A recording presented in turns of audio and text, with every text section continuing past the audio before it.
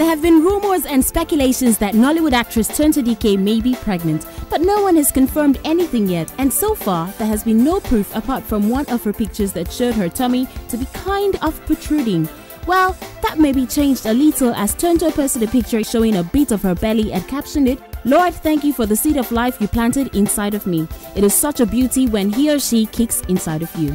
Well, even if she hasn't put the word straight as "I am pregnant," the caption says so.